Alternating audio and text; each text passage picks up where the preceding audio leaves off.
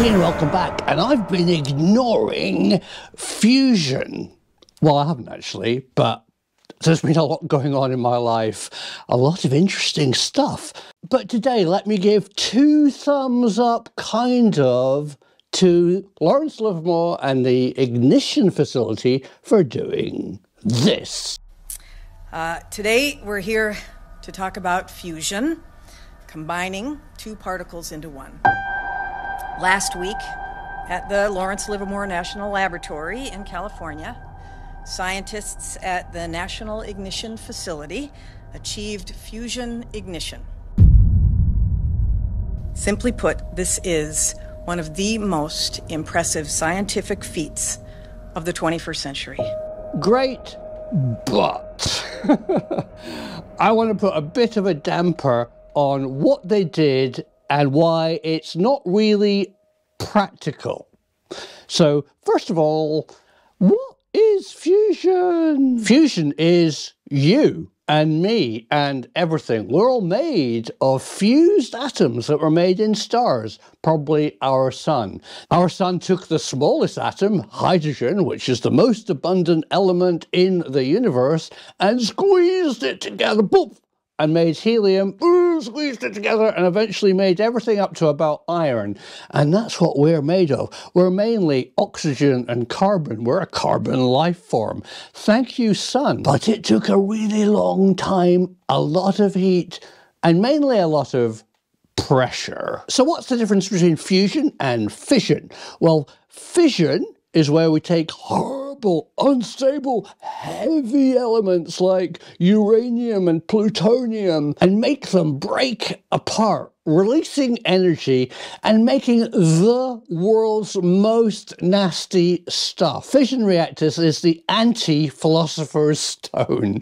It's turning gold back into nasty radioactive lead.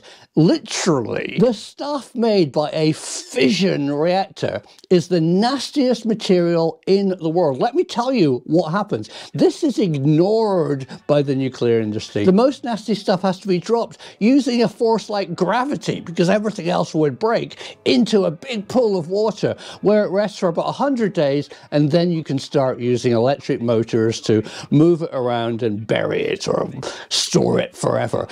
It's nasty, dirty stuff.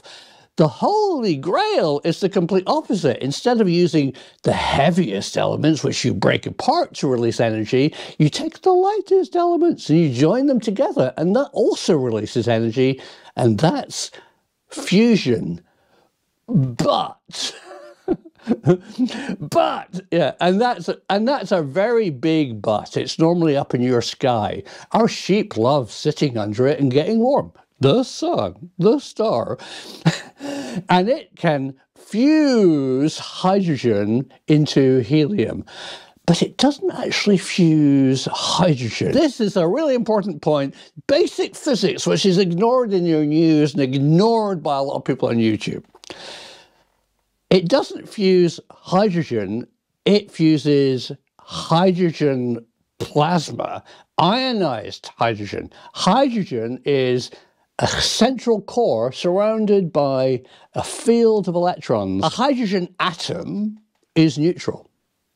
If you go with a magnet or a giant electromagnetic force, it's not attracted or repulsed. It's magnetically neutral. It's stable. But if you can rip off all the electrons and leave the tiny, teeny core, which is positively charged, you've ionized an atom. You've ionized hydrogen. The ionized center, the plasma state of hydrogen, is attracted or repelled by magnetism.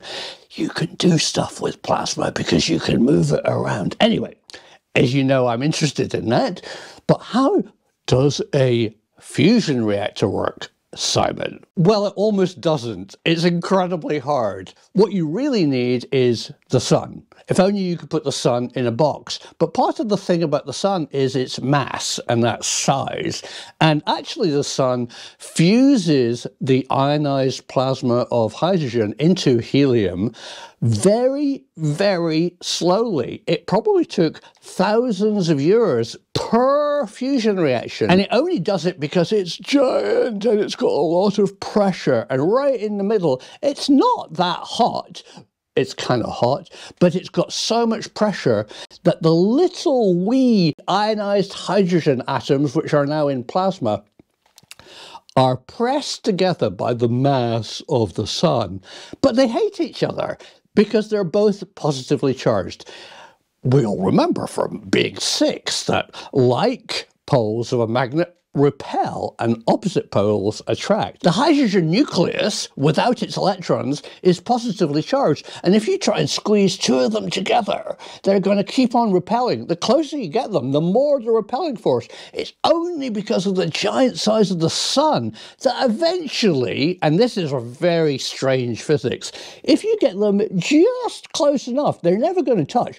But when that gap is so close, because of the immense pressure, neutrons can jump from one hydrogen to the other and boof, it makes helium. Suddenly it forms doof, into a second atomic structure and releases a vast amount of energy.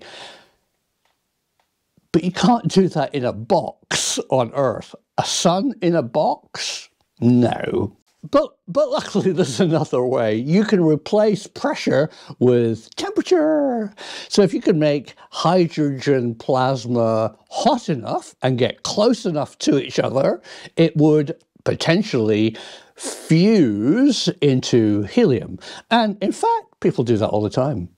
It's nothing new. You can build a fusion reactor. Well, I think you can probably buy one on AliExpress. But the problem is your electricity bill, it uses a vast amount of energy to get the temperature up, the equivalent of pressure, to get these hydrogen ions together and to fuse. What the holy grail is to fuse hydrogen, release more energy than you put in it.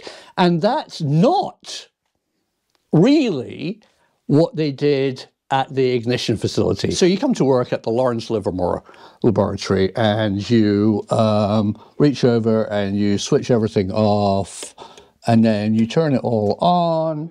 The electricity bill must be amazing. You've got all these lasers, I think there's over 100 that all have to power up. They've got flash guns, they've got cooling, they've got fans, everything. They're ignoring that part of the bill. But once you've got these lasers at credible expense powered up and they're lasing and producing lasers towards a source, and you ignore that electricity bill, the amount of energy that the lasers put into this tiny bubble of hydrogen gas, which is actually hydrogen in the form of H2, which is deuterium, or H3, tritium. Well, I don't know if they made that clear, and fired the lasers in, sure, it actually fused together and made helium, and it produced more energy than the laser energy that hit it, not the amount of energy that the laboratory used. It didn't really produce positive electricity supply, just that I think they put energy in the factor of 1 in and they got 3 out of it, which is fantastic. Well done, ignition facility. But that's not a power station. It only lasted 1/10 of a nanosecond and isn't then repeatable. It just went, but it's not a sustainable reaction. There must be another way of producing fusion that is sustainable. And there is. ITER se trouve tout au nord des Bouches-du-Rhône, juste au-dessus du CEA de Cadarache. Welcome to France. This is ITER. ITER is in the south of France, and instead of firing lasers into a tiny bubble of hydrogen, they're going to make the sun in a bottle. A bottle of what? A bottle of plasma. Aha!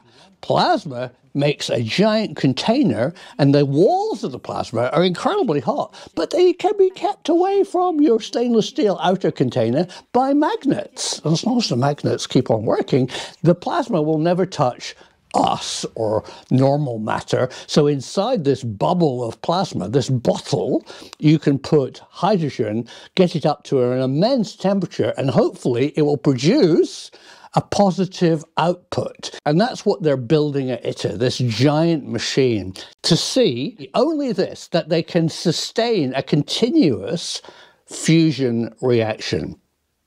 Not make electricity. It's not a power station, it's an experiment. Extracting that heat from Lawrence Livermore or from ITER into steam, which makes a power station work, I think is at least 10 years away. I think ITER should be getting sustainable fusion by 2030. And I think it's going to be 2040 until we have the world's first fusion power station making electricity here in France. So well done, Lawrence Livermore. If you ignore all your expenses, you actually made energy, and that is just absolutely fantastic. But thanks to the wonderful Scott Manley, he told me in this video, which is really excellent, about another way that I'd never heard of to produce fusion energy. Let Scott briefly explain. There's also a company called General Fusion. And, well, their design has a rotating liquid metal vortex. And they have like these plasma injectors at the top. And what they do is at the right moment, they inject a whole bunch of like superheated plasma with deuterium and tritium. And these pistons then squeeze this vortex of liquid metal together. And it slams hard. And the inertia of this slam increases the pressure, increases the temperature, and they get a flash of fusion. And the nice thing is that the heat that comes out is absorbed by this liquid metal. So it pretty much covers the whole getting energy out system quite well. Thanks, Scott. That's sonoluminescence. Remember that? Probably not. I'll put a link to it somewhere around this video or underneath in the description. It was an effect that was observed in submarine propellers where turning water made bubbles that made light. So a liquid metal fusion reactor using sonoluminescence, using pressure, I think is fantastic because it overcomes a whole lot of problems. You're actually using a force of nature, pressure rather than heat. And because of the liquid metal, you can extract the heat to make a power station work. I personally think, and I'm going to be wrong here, and I'll explain why, but I think sonoluminescence liquid metal fusion reactors are our future, but they're a long way away. I think what we're definitely going to see first is ITER in France, and they're going to have a sustainable fusion reaction in 5 years. I think the ignition facility in Lawrence Livermore have done a fantastic job, but they've thrown power and energy at solving a problem for science, not to make you have a smaller electricity bill. Fusion energy today is still the famous 30 years in the future, but one day we will crack it. Is this the type of video that you enjoy? I do research for you, and hopefully things that interest me interest you. If you do like some of what I'm doing, give the films that you enjoy a thumbs up, ask a question, leave a comment. That tells the evil empire called YouTube that I'm on the right track and making stuff that viewers enjoy. The truth is out there.